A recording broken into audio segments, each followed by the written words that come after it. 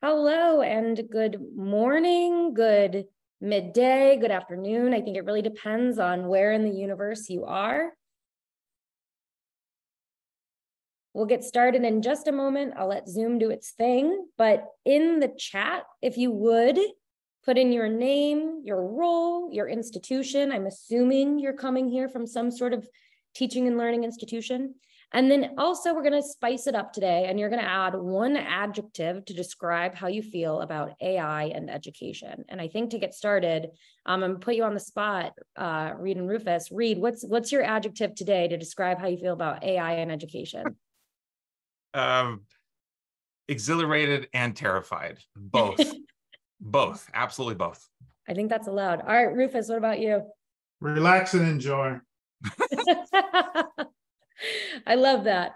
I was asked this question on Tuesday, and I cheated. I said jazzed and curious, because I said excited is just not quite there. Jazzed is a little bit more of a whole body experience. So go ahead, throw that in the chat. One more, Kelsey, which is just hopeful. I've seen a lot the past week that makes me very hopeful. So. Awesome. Yeah, hopeful. That's a good one. Ooh, I'm seeing some Michigan State. Go Spartans. Hello, everyone. All right, we'll get, oh, hi, Reed. Reed Malone, a Packbacker is here. He'll definitely help us out at some point. Curious, awesome. I'm very happy to see Curious. Well, thanks so much for joining. We'll go ahead and get started with today's session, the first of its kind. So we'll share a little bit more there. But some housekeeping. Webinar recording and also an attendance certificate will be shared with all attendees within the next 2 days. So look out for that email. Now, all recordings can always be found for previous webinars at packback.co/webinars. Please ask all of the questions you have in the Q&A feature, not the chat. What happens is the Q&A feature is a queue. You can also answer other people's questions. So we let it rip, it's open, it's public.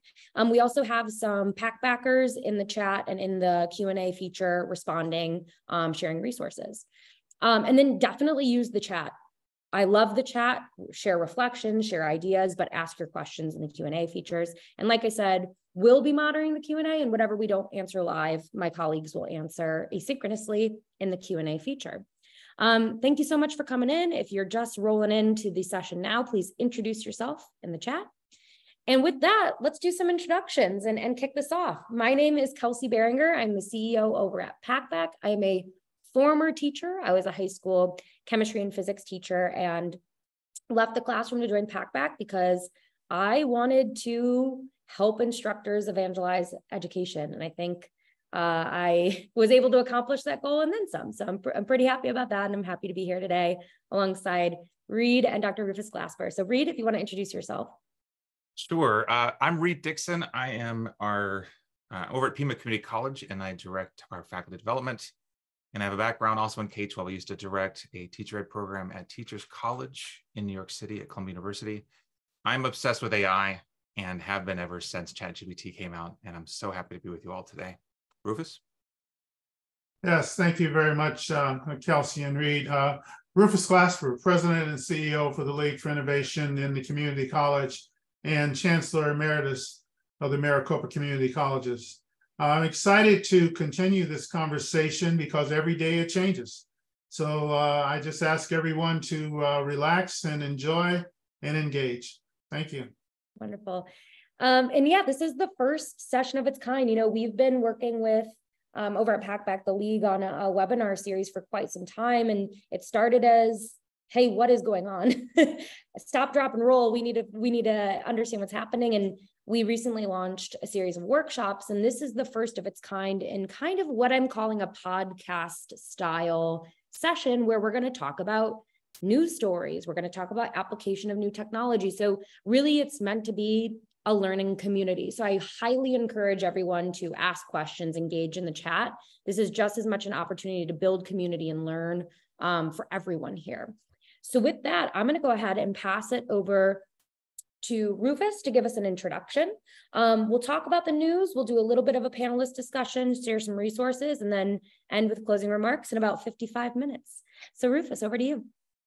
All right, as Kelsey stated, the League for Innovation in the Community College and Packback launched a series of generative AI webinars back in March. Those sessions, as we thought, we were excited about it, have been incredibly helpful in providing community to thousands of faculty and administrators blindsided by the sudden emergence of ChatGPT and other generative AI tools that have followed. And I'm sure you've been reading a lot of these in the documents over the months. We received a lot of wonderful feedback after those early sessions, and we decided to continue and to move forward with additional webinars and workshops to help instructors better understand and embrace generative AI. Kelsey will share more information on future workshops and webinars before we launch today's session, and she did some of that information, but we're continuing to modify. So please provide any ideas and comments that you might have so we can continue to adjust and move forward. Today is a chance for this community of education professionals to learn more about the impact generative AI is having on education, policy, and our students. You'll hear from an expert on online learning, Reed Dickson, about how we can more effectively leverage AI in our institutions and in our courses. Excuse me. You'll hear what's new in the world of AI and hopefully leave better equipped to continue your AI learning journey with recommended resources. And finally, I understand and appreciate the diversity of this audience, not only in our roles and disciplines across K-12 and higher education, but also in our understanding and sentiment around generative AI. We know it's not the same. The response to transformative technology always yields a spectrum, and our goal today is to welcome and give space to everyone on that spectrum. I ask today that you live the values of a lifelong learner by engaging, asking questions, and perhaps even adapt your perspective. See, we're asking you to even change your thoughts. So sit back, relax, and engage. And Kelsey, it's back to you. Thank you so much. And as a reminder, we have 2 workshops coming up, one next week, one in August. And those are active work sessions. We launched our first one last month. It's recorded, and there's also a resource guide on the Packback website. So feel free to look there. Those are great because you're actually just getting into the weeds. You're using ChatGPT. And then we have our very first, we're calling this a Generative AI Roundup. We have our first today, and then next month we'll do a part 2. And I'm hoping to get some student voices on that session. So wish me luck there. So let's get started. We're going to talk about what's in the news. And I have 4 featured stories that we're going to talk a bit about and dig into. And the first is Claude. So Claude is a new GPT-like generative AI platform. I think it's probably safe to say that Claude is making a name for itself. I haven't used it much because I think it was launched 2 weeks ago, a week ago, but I'll say at this point, I do prefer Claude to ChatGPT.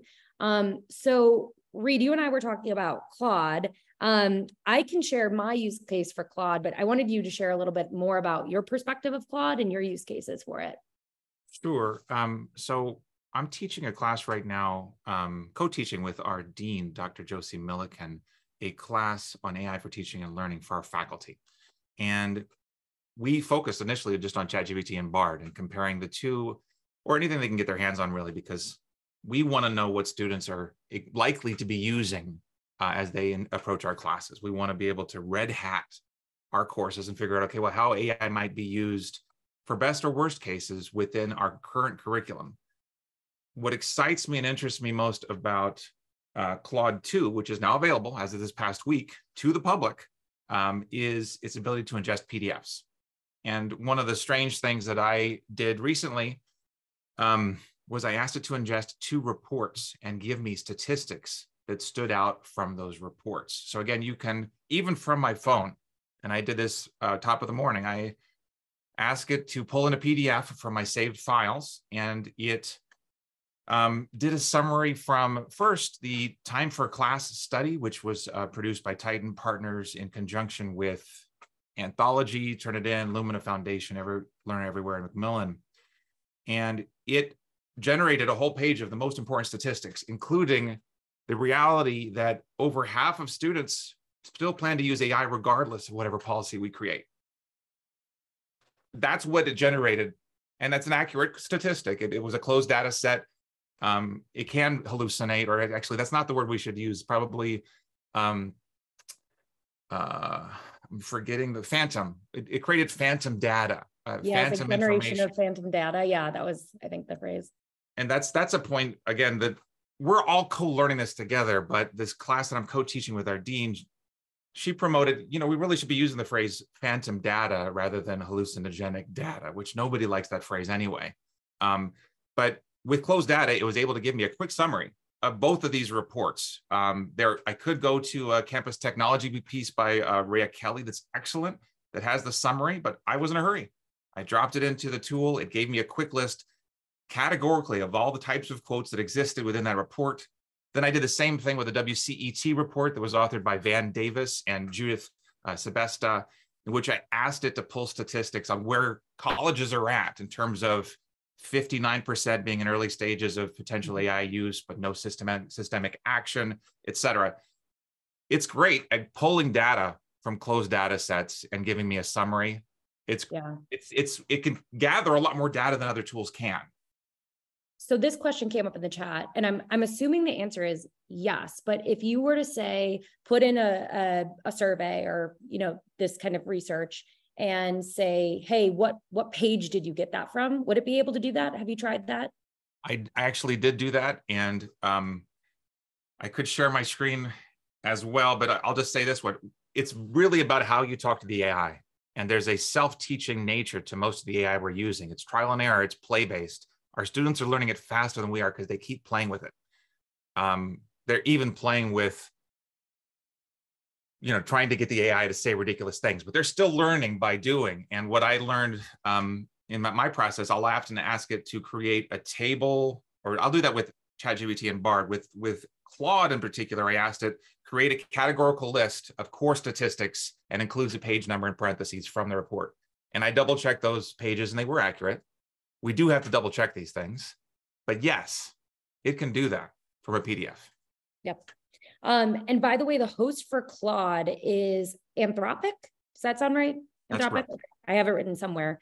And so I'm going to share my use case of Claude. As I'm sharing my use case, Reed, I don't know if it's possible for you to find those resources you were just speaking about and throwing them in the chat. Would that work? Okay. Absolutely. Awesome. So I'm going to talk about my use case for Claude. So at Packback, if you're unfamiliar with what we do, we have courseware. We support assignments, writing assignments, discussion assignments, in higher ed and then newly K-12. But what a lot of my team does is they work with professors who perhaps want to integrate Packback's platform into their, let's say, new, upper level psych course. And so what we've been using Claude to do is we'll take a syllabus from a professor that they've given us, and we'll take information about our platform, the problems our platform is solving, dialogue about every feature we have and how the feature should be used and what problem they're solving. And we'll say, hey, again, we give it a prompt, read this professor's syllabus, read more about the Packback platform. How should this professor use Packback? Why? Please reference the specific course objectives that Packback would support. Now, this is something that usually my team is manually doing. They're reading over a, up to 14-page syllabus. They're highlighting course objectives, and they're certainly still fact checking after the fact, but this is actually how our team is using it. And when I'm thinking about, okay, what's the use case in academia? What if we're uploading our syllabi and asking for any contradicting information? Or what's the most confusing piece of the syllabus right now, and how would you recommend I fix this? Or what's the least inclusive part of my course right now? Like, you might get something silly or unhelpful, but you might also get something pretty awesome in return. So that's where my mind goes. Reed, where does your mind go? Well, we've already been doing this even since January. Faculty have come to me independently before we launched our course and said, hey, I want to see how students can use AI in my class, or how I can use AI to revise my class. This particular bit of curriculum is a little bit dry. It's not as relevant to our adult students. How do we make it relevant? And we'll ask it for 3 strategies, and then we'll choose one, and then we'll flesh that out. And we will rewrite curriculum that's based upon whatever we input. Please revise this paragraph, and we'll give very explicit instructions on what to edit, so that we're the idea, we're the cognitive processors, and they're helping us just reshape it in a way that maybe angles more towards relevance for our students. Yeah. And that's with all the AI tools, I would say. Even the new tool, Dolly, which I have not played much with. It just came out yesterday. Yeah. There's still so much out there I haven't played with, and it's like overwhelming, but I also, it's a little bit off topic, but it's okay. I want you to share the story of what your student did. Well, I don't know if it was your student, but a Pima student did. Yeah, I'll leave it at that. You tell the story. It's funny. It's good. So I guess a few months ago, we held a retreat in which we, at Pima Online, which is within Pima Community College, that was mostly in person. We had virtuals in the room, and on stage, we had 2 students talking about AI with our chancellor, our CIO, one of our department heads, and a colleague from the University of Arizona. And the way we set it up, I'll just share this one student's anecdote. He studies at Pima Community College AI, and he's looking at technology more broadly as it relates to what can go wrong with AI. He created at 3 in the morning a deep fake video of our chancellor using 7 minutes of voice data and a still image. And the way we set it up, he shared his video, which we had ready to stream, and then we pivoted to Lee Lambert, who was our chancellor, and we asked him the question, why should we not be afraid of AI? We wanted to create a rich discussion between faculty and between students that positions the student as an expert. We need to, think about the banking model. We have to unbank the student or teacher-centered learning experience. Let students be on the stage. Let students have a voice. And the fabulous thing is they were teaching us. Both of these students were teaching us things we did not know, and they're continuing to do so. It's moving so quickly. We can't be the only experts, and that's a good thing.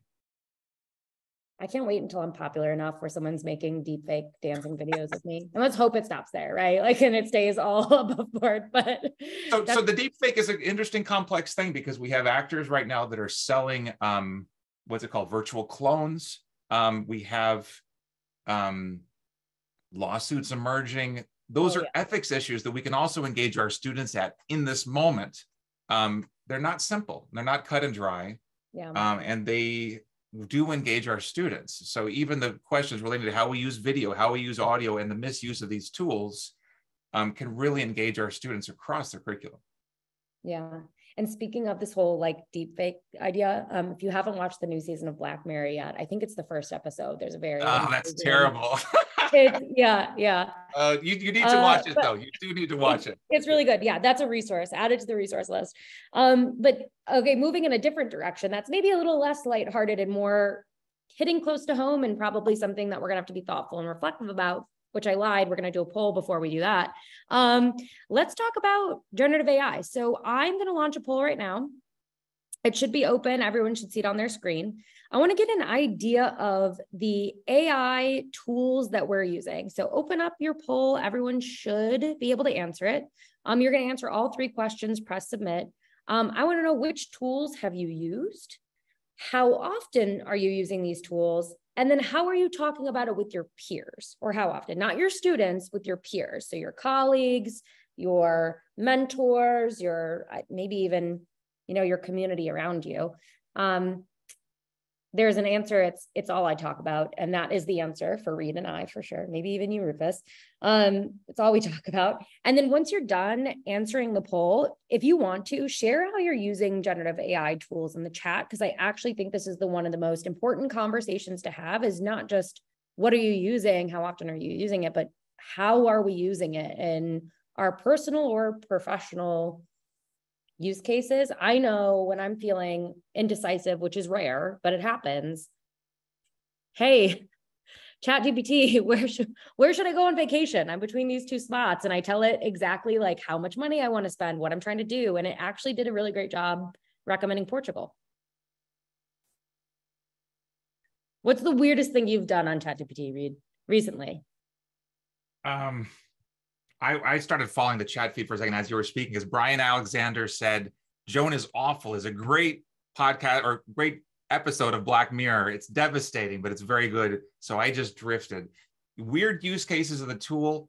I'll say in February, I did a workshop for the University of Arizona, just a volunteer workshop on how to use AI for writing with parents of fifth graders. And I introduced them to the tool. And then we talked about how you use writing at home. And I asked them questions about things they'd like to be able to do.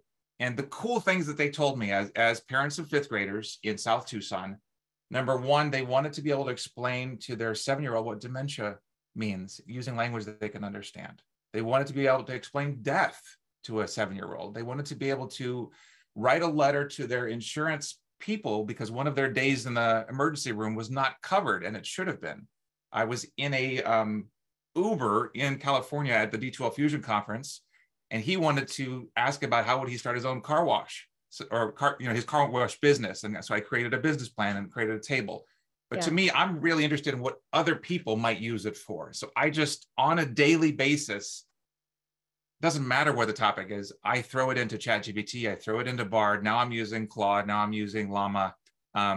All these tools I think we need to start playing with all the time. And to me, the most interesting ones were really when the parents came to me with, oh my goodness, I can use this to navigate the language of power.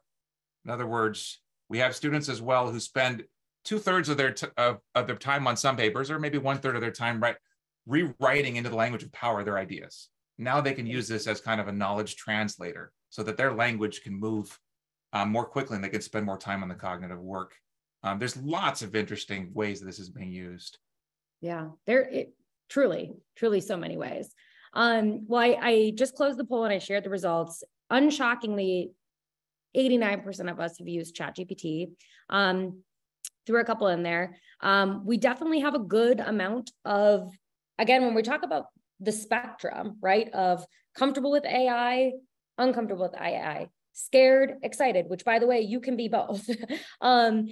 Truly, this audience is the entire spectrum. So as we go into our next topic, I want everyone to be mindful of the fact that the entire spectrum of comfortability with AI, comfortability with students using AI, comfortability with detection, the entire spectrum is in this conversation. So just a reminder to respect and hear out everyone's perspective, knowing that we all come from different places. So we've probably read this by now, which was, there's a study, and I'm going to go ahead and just read from the article itself on The Guardian. Tests on 7 popular AI text detectors found that articles written by people who did not speak English as a first language were often wrongly flagged as AI generated.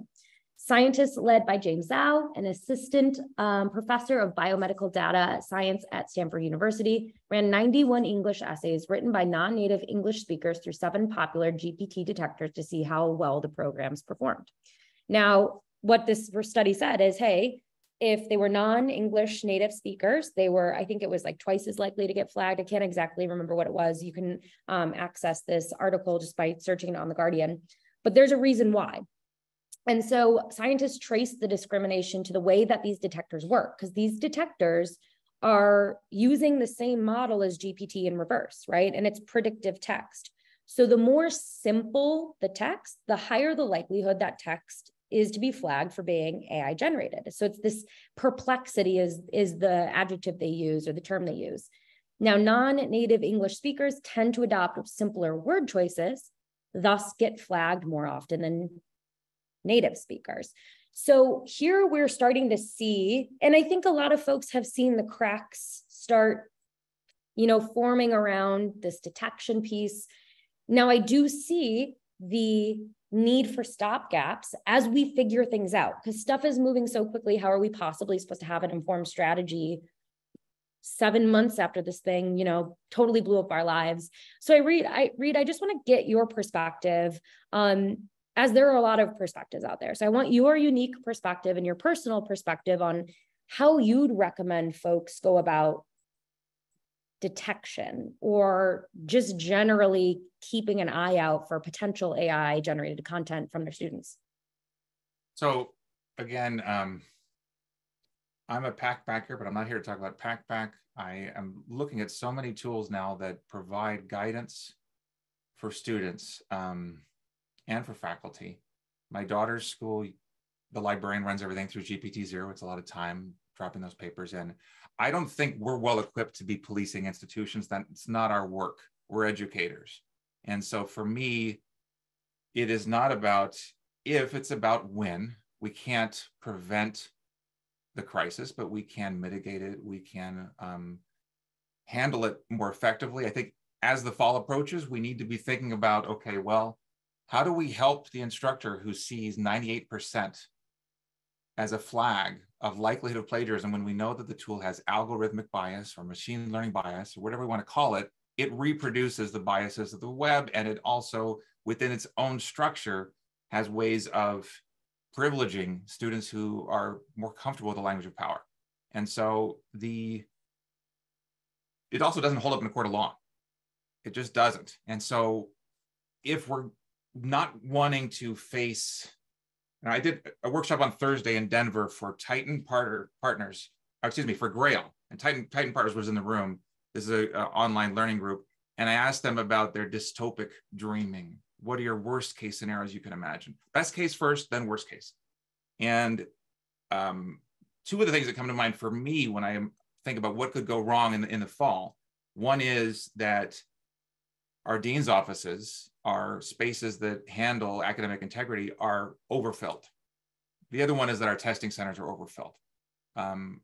Workshop a few months ago with EduCause, a conclave with Melody Buckner, and the IDs in the room said that they're already having folks turning to Blue Books because of concerns about, and so what are we returning to or pivoting to in this moment is a point of concern. And as it relates to AI detection, I don't think the solution is moving towards better models for policing. That's not what we do. We need to move towards better models of learning, more authentic assessment, more a variety of assessment methods, allowing students to create learning products rather than just, and I'm a writing teacher, rather than just papers to assess knowledge. Are there products that they can create, that they can put into their portfolios that are workplace ready, rather than leaning on what we're familiar with? I think we do need to shift now, because AI actually can be used to either learn or to cheat learning. And a lot of our classes are not AI proof. And for those of you on the call, I would strongly recommend taking some time and just playing with, okay, if I were a student, how would I hack this class for better or for worse? What are the best case uses I could use for AI or the worst case I could use for AI? But I think going down the pathway of being too obsessed with academic integrity codes is missing the ballpark, because our students are going to be expected to use AI to do writing when they learn. And as Ethan Mollick and others have said, we expect Bard and ChatGPT to be under the hood of all of our Office applications very, very soon. It's already been well reported. It's already gone through a lot of piloting. So imagine when folks are able to quickly write within Google Docs or within Microsoft Word using a AI tool. That's going to, things are going to change quite a bit. And for me, that's one of the reasons why we don't know how this landscape will move forward. My fantasy with the ed tech that we're at least bringing in transparently with our students, which is ed tech that has AI within it, is something that is student facing, that is Socratic, that poses questions to students rather than giving them the answers. That's my ideal. And that exists in some technologies. But all the same, having a backend to gather data is key. And unless we're moving towards managed GPT, which is the non-vanilla version of ChatGPT, there's no easy way to gather data on student use unless you ask them to self-report. Yeah. And that means creating a culture of they're experts, we're sharing together how we're using AI as part of every assignment. We're discussing what we tried using AI for. And that's a weird idea, but helping them be transparent means now, both within Bard and within ChatGPT, you can click on a button and share the thread of the whole inquiry process. So we know what the cognitive work of the student is versus the work that's generated by ChatGPT. That's a long-winded answer, Kelsey. I love that you're bringing this up, is like, the technologies, I think, have realized, and I'm actually going to launch a poll about detection, so folks can answer it as we have this discussion. But I think these technologies realized like they wanted to create something transformative and awesome. You know, we're all riding horses and they're inventing the car. I don't think that they made this being like, oh, we want to destroy everything in education and completely shift the paradigm, you know? And I think they're realizing, okay, how do we now support educators who are so terrified of this? And I think exactly to your point, now students can share a link, you know, with you. It's just a URL that takes you or whoever it is to their chat history. And that could be the way in which they're disclosing their use of AI of, hey, you know, I'm submitting my paper to Professor Reed and saying, hey, I want to let you know I used AI to help give me feedback on my thesis statement. Here's a link to the chat. You can read through it and see that I didn't copy and paste. And that's just one angle to consider, which is with the existing assignments, how do we start with what we've got with the short-term strategies? If we don't have the time to rewrite our whole curricular piece, what can we add on in terms of helping students self-report metacognitively what they learned, what tech they used, including AI. I have a piece about this that I published in Community College Daily last month. I'm going to highlight that one, don't worry. Very low tech, very simple solution that we can approach. Or we can do something more extensive, like in the faculty development courses that we have, one of our participants, who's a department head, is rewriting her coding classes so that students have to teach each other the coding. They're able to use AI within the coding process, but instead of asking them to generate code as their outcome, they're asked to teach each other. You can't learn it. You have to really know this stuff if you're teaching each other. And so these are like ways of rethinking, how do we help students demonstrate their knowledge in new ways that are relevant to them, that will last beyond the gated walls of the higher education institution. Yeah, absolutely. Well, there's a poll up right now, just AI detection pulse, 2 simple questions. What have you used? How often are you using detectors?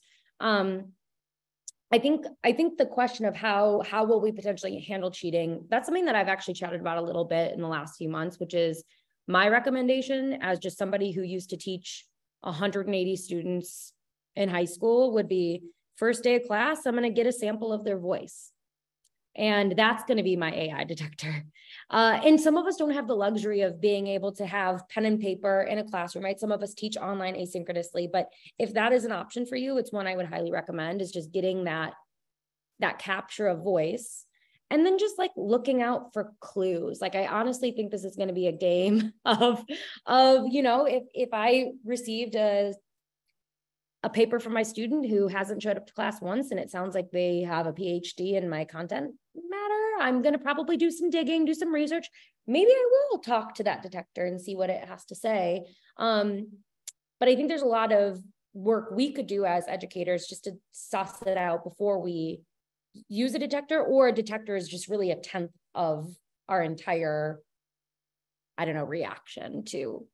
100%. And Kelsey, one thing that is already happening, happens a lot in K-12 already, is just iterative submissions of drafts. So engineering design process, you're expected to share each prototype, what you optimize for each variable, or each engineering design phase. Same thing with the writing process. We ask them to share drafts as they progress. We're able to sense, what they're doing at each stage, rather than looking at end products, which, we don't want students to be tempted to skip learning and use the AI to sort of bypass the core cognitive work that they need to do in the class.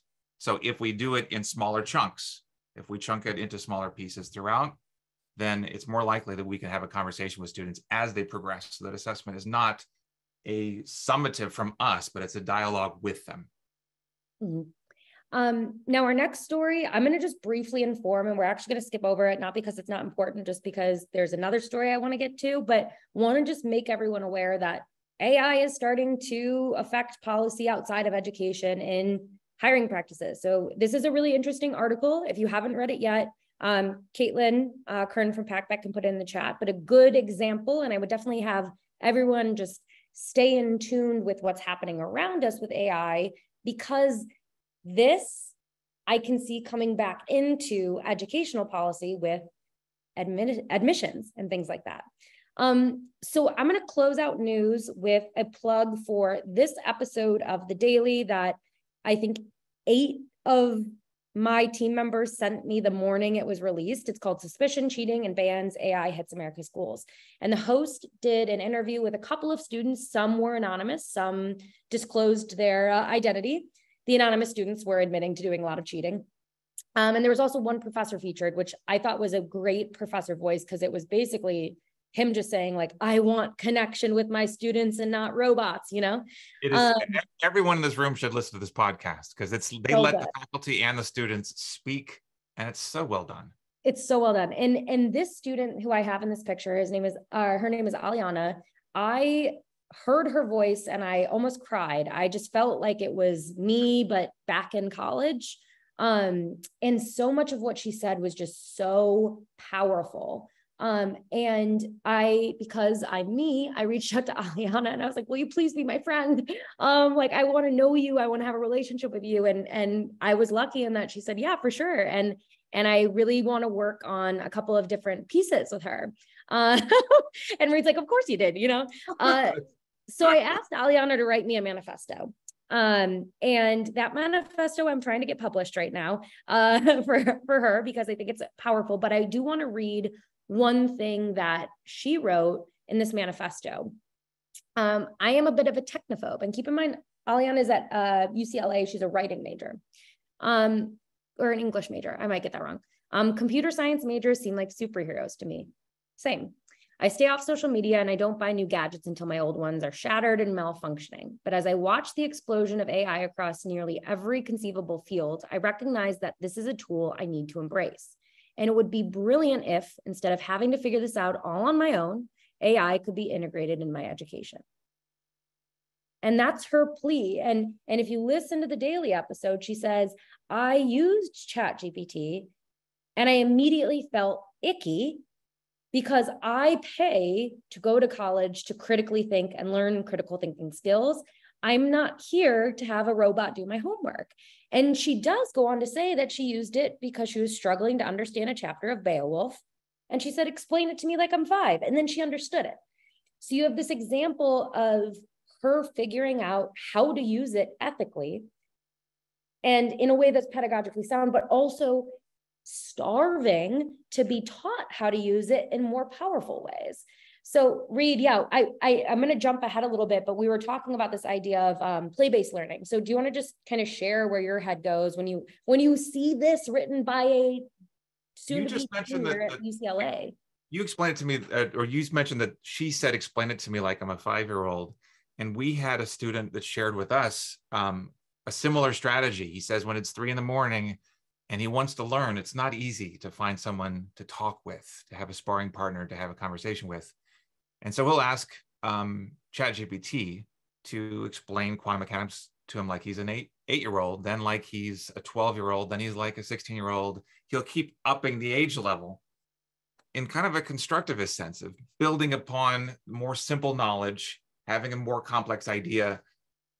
He described, and he identifies and is an autistic person. He says, I go down these autistic rabbit holes at 3 in.the.morning where it's able to be my companion and my friend as we learn more deeply about things that would be otherwise really difficult to understand. And so for me, this is a huge opportunity to say, okay, well, what do our students know about AI? And it might be like my daughter said to me this morning, she loves DJ X, is it on Spotify, which is an AI that basically tells her, what did she tell me this morning? She said that it was surprising to her because it always knew the song she wanted to play. She never skips a song because it's that good. And then we started talking, and my daughter's in going into 10th grade, but she was talking about the deep fakes. Ariana Grande and Drake have a bunch of deep fake audio on TikTok that are rolling through, even singing in Arabic. The Beatles are covering Space Odyssey. I was doing this actually last night. I love cover songs of anything. I love listening to Prince do a cover of Joni Mitchell, et cetera. Those are real covers. But then I go online and I find the Beatles doing a cover of David Bowie's Space Odyssey, or a bunch of Johnny Cash and Elvis songs that they never sung. They're singing other people's songs. So this stuff is moving quickly. She's teaching me. I'm listening. She shares about how her friends are playing with the tool. And I realized, okay, I need to start playing with this tool too. And so one of the things that I'm promoting with our faculty is just start playing with this. Start playing with this. It's changing rapidly. It's hard to judge because it's changing so quickly.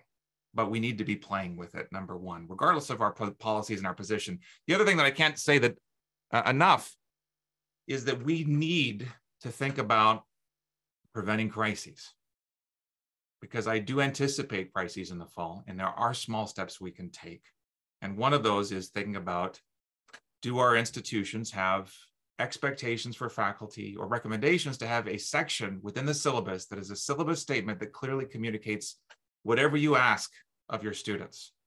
And if you also have a lot of busy adjuncts, maybe it's creating 5 or 6 different syllabus statements that might reflect different points of view and values, but making sure there's a clear communication during the first week so that we're not creating a gotcha experience in the classroom where we move from educator to policeman. That's not our job. Absolutely. We need to communicate that at the start. And we can do that now before the semester starts, even if we can't repackage our curriculum entirely or rethink it in terms of how AI might be used by students.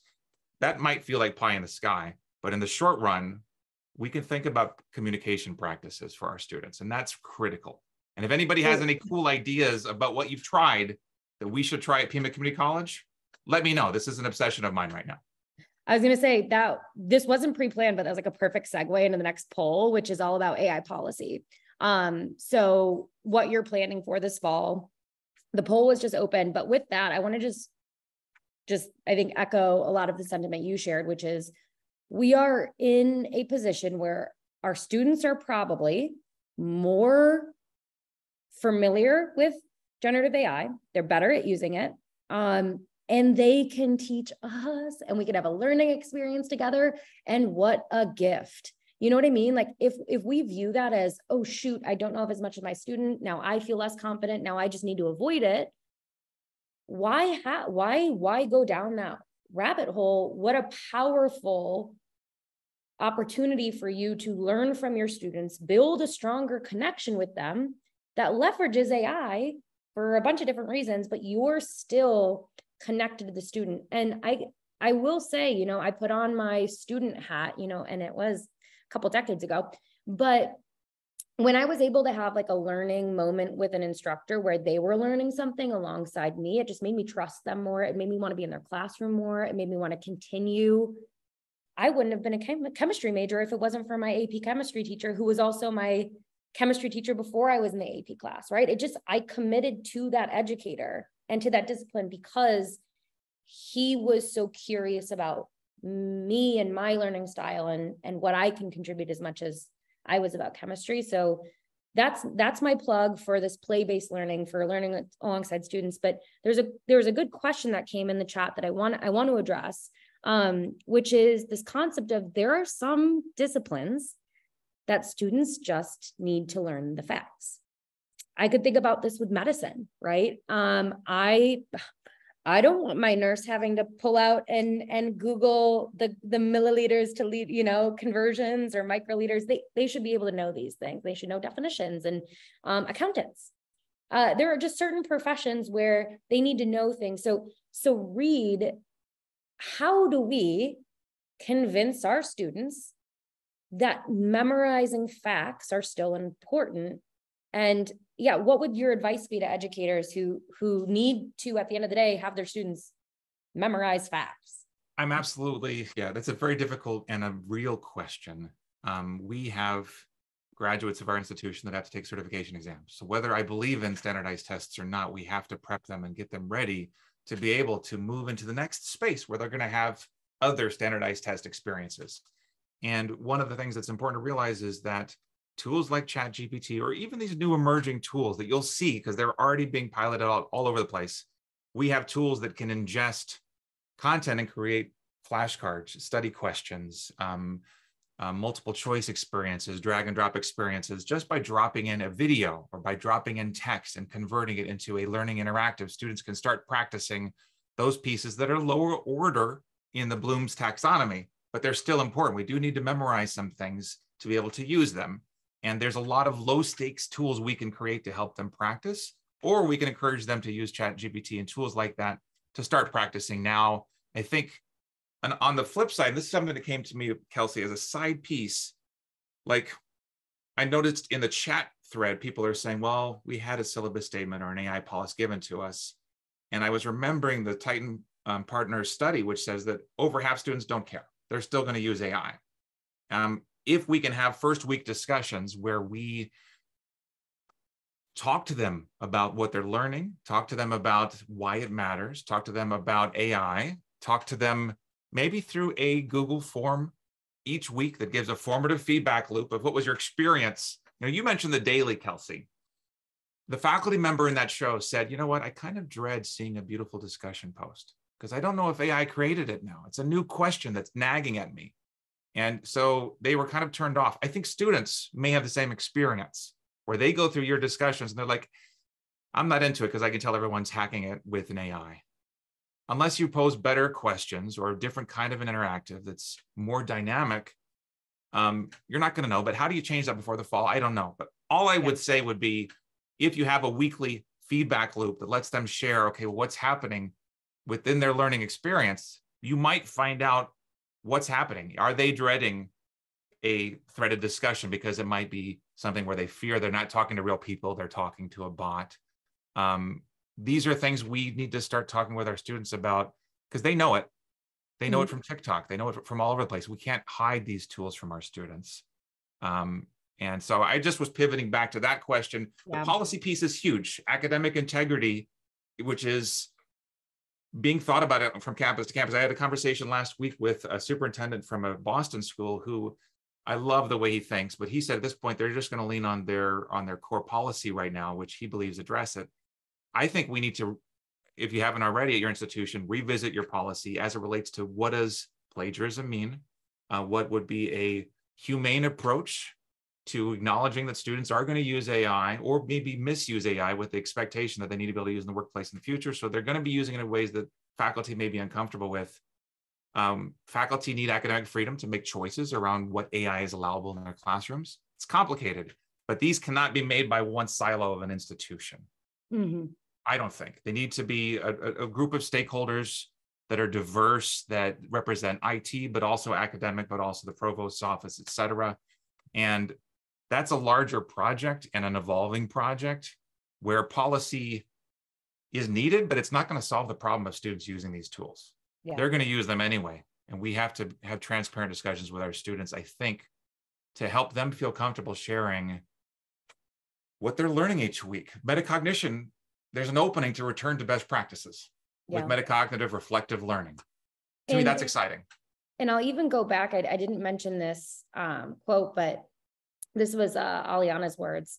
I'm not asking for a full-fledged academic AI revolution in which we're expected to use AI in all our work. I just want to be prepared to navigate an AI-fueled future. Teach me how to streamline my research processes through AI. Explain to me what questions to ask AI chatbots to get the most helpful responses. Show me how I can use these resources to improve my administrative efficiency and my data analysis. Help me receive edits and constructive criticism from AI. Prepare me for the real world where AI is beginning to touch all areas of work. So I think this is great when we're thinking about our policy, is that our students just want some guidance, as like we do, right? Everyone just wants. They know that it's going to. They know that it's going to touch the workplace, and it's that there's little data points floating around that say 14% of the U.S. market has tried it. Ethan Mollick in his podcast with Microsoft says 2/3 of users find it useful in America. Without any training. They're playing with it and they're learning it, and they already find it useful. And other people are saying, well, this is a 30% to 50% productivity boost.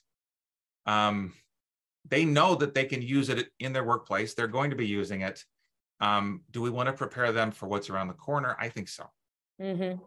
Well, I want to end our session today where I'm going to actually skip ahead and give some recommended resources before I ask final questions.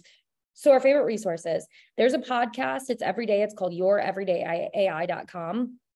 If you just want to just keep up to date with AI and hear from experts, it's a daily podcast. There's an episode every day. You can watch it live. You can listen to it.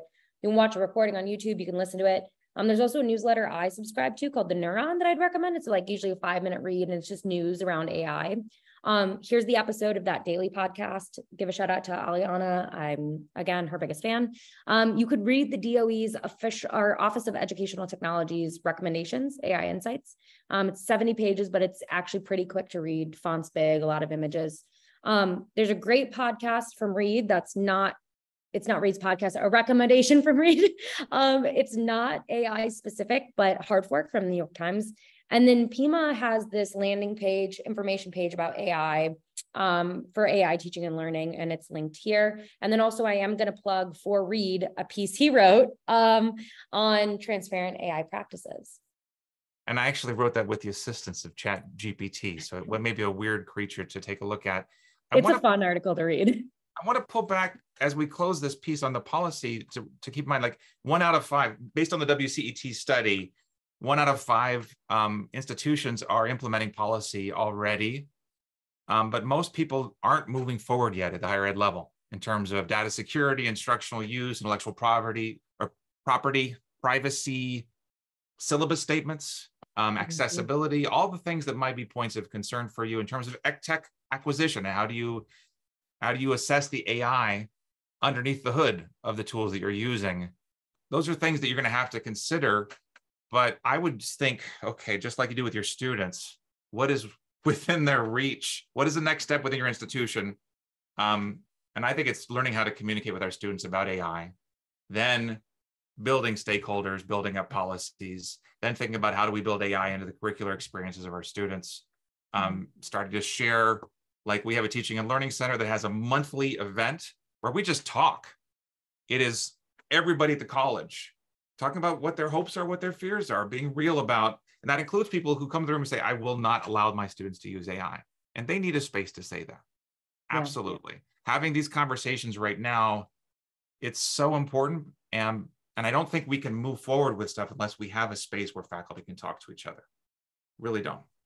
And I do think, like, if there's one thing that anybody could, for me personally, if there's one thing anyone could take away from this conversation who's on, like, trying to figure out how they're going to go about life, liberty, the pursuit of happiness, it's talk to your students. It's like literally just have, even if it's just one, because you're not ready to have a full class conversation, just grab one student, just have a conversation. I feel like it immediately addresses your fears. It immediately reestablishes your faith in humanity, and like reminds us why we taught. Like, we taught not to police our students, but to like learn from them, teach them, engage with them, build relationships.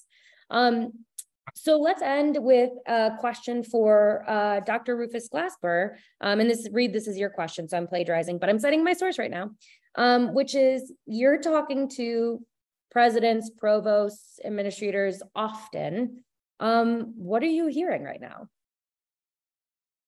I am hearing confusion. I am hearing fear. I am hearing I need to do something, but I don't know what.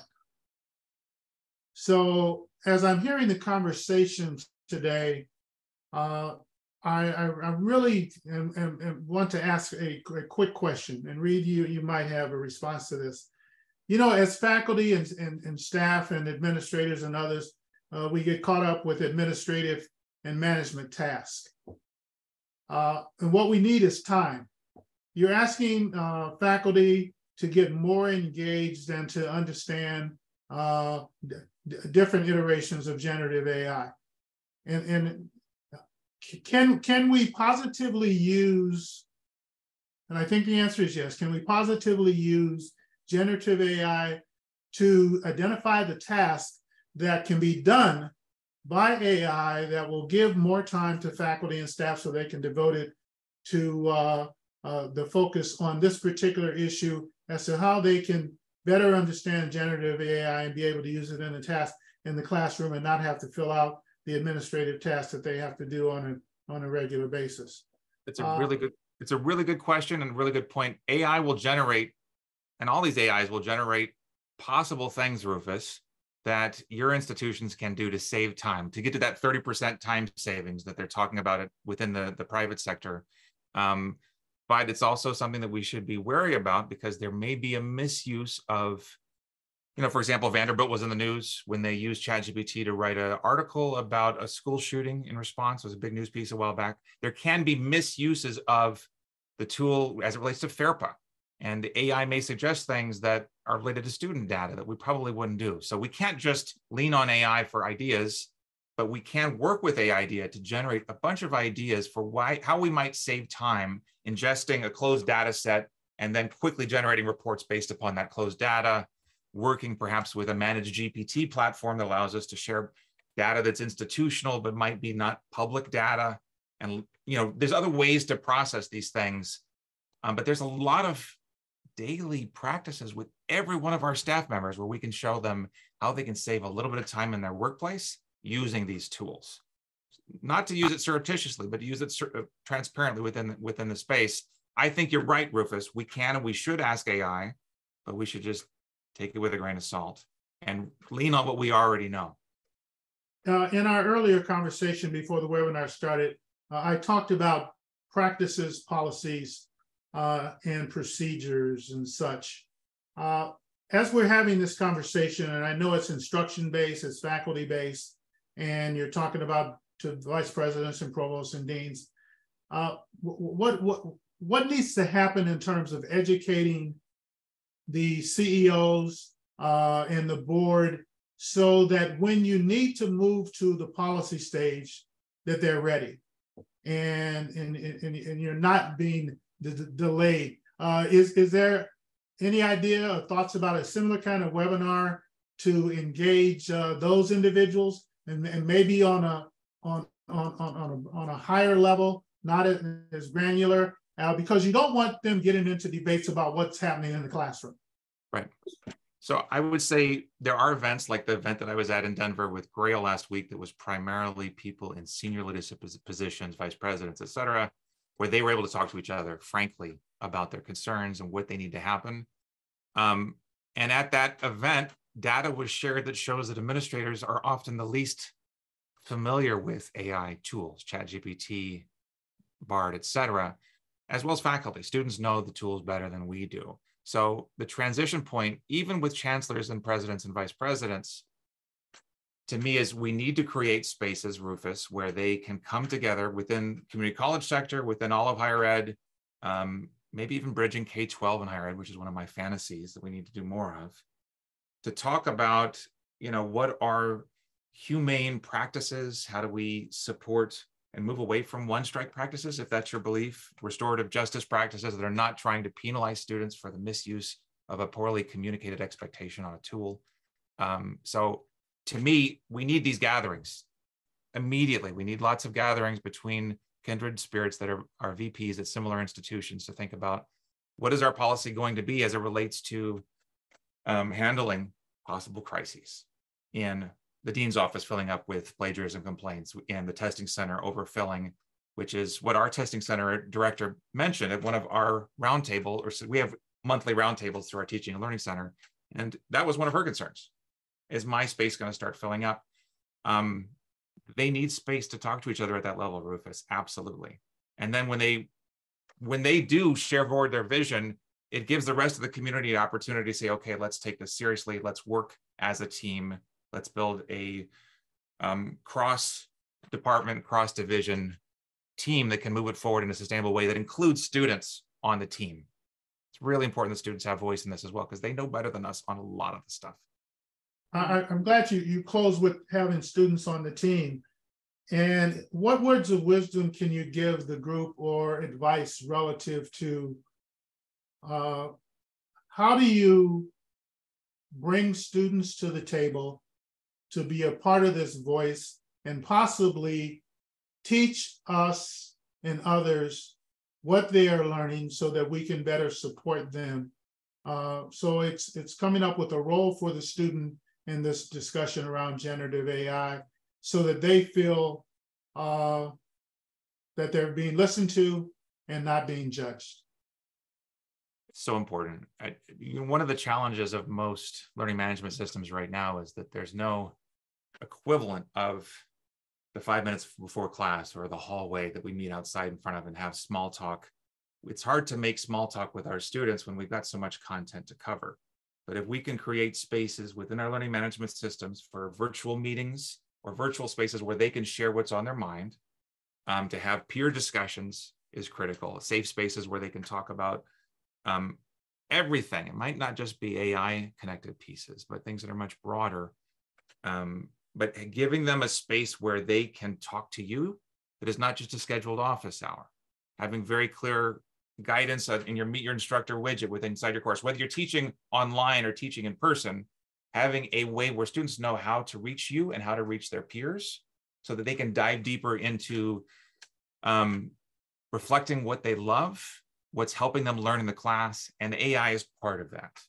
It could be as simple as a Google document, open space where they come in and they share resources with each other, and they're given bonus points for sharing resources connected with, like it's one of the things we do in our 4-week AI for Teaching and Learning course. They co-construct knowledge in the class because everything is changing every week. Why not have the participants in your class co-construct the knowledge? And your role as a guide on the side, your role as a facilitator, your role as a curator, but they're the producers. And I often think that if we're doing most of the cognitive work as instructors and the students are doing less, we're not achieving the goal of helping them step beyond the college walls. We need to empower them to be the knowledge producers. And that might start with simple strategies like creating shared resources connected with your course on how can you use AI to learn your course more effectively. Here's 3 ways I tried. And there's a bunch of resources out there right now, tools to help you study, tools to help with sparring partners if you have to practice debates, tools to help with coding. They can generate this information. Some folks are saying, like Jenny in the chat feed, Claude is not available in Canada. There are regional limitations for different tools, depending on where you're calling in from. Let them generate what's working, what's not. It'll change every week. And who better to keep the pulse of it than them? Kelsey, it's back to you. I'm going to have to run. Yeah. I also right as I happened, my Wi-Fi went out. Well, thank you so much all for joining.